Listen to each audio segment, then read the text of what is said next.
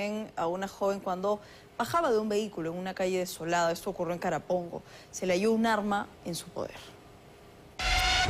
La policía capturó a la mujer que habría participado de este crimen, captado por una cámara de seguridad en Carapongo, Lurigancho-Chosica. No he matado a nadie, soy inocente, soy inocente. Como se recuerda, la noche del miércoles, Talía de Los Ángeles recibió un disparo en la cabeza por una mujer en la urbanización Camposol. La joven de 18 años fue llevada por la autora de su muerte y su cómplice en un vehículo rojo. ¿Cómo se llama la mujer que ha disparado? Alison Peña. Han tenido amistad, pero después de tiempo mi hermana ha ido, ¿no?, a encontrarse con ella y ahora con engaños la ha llevado a matarla.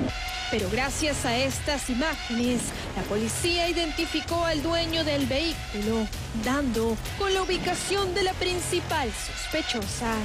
La captura en menos de 10 horas, poder establecer la responsabilidad penal sobre Alison Peña Ormeño, quien ultimara de un disparo en la cabeza a la persona de Talía de Los Ángeles Rodríguez, de 18 años. La policía también encontró más de 1000 quetes de PVC y 2 elementos claves: el auto rojo que participó en el hecho criminal, con las placas retiradas, y el revólver que fue usado para ultimar a Talía.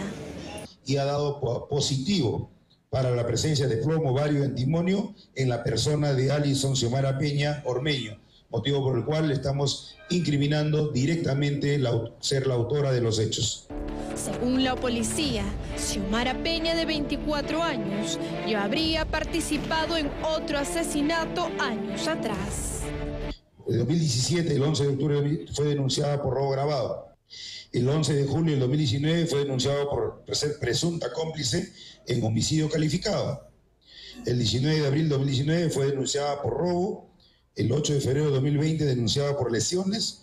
La presunta coautora del asesinato también fue detenida y responde al nombre de Olinda Catherine Flores Víctor, de 37 años de edad.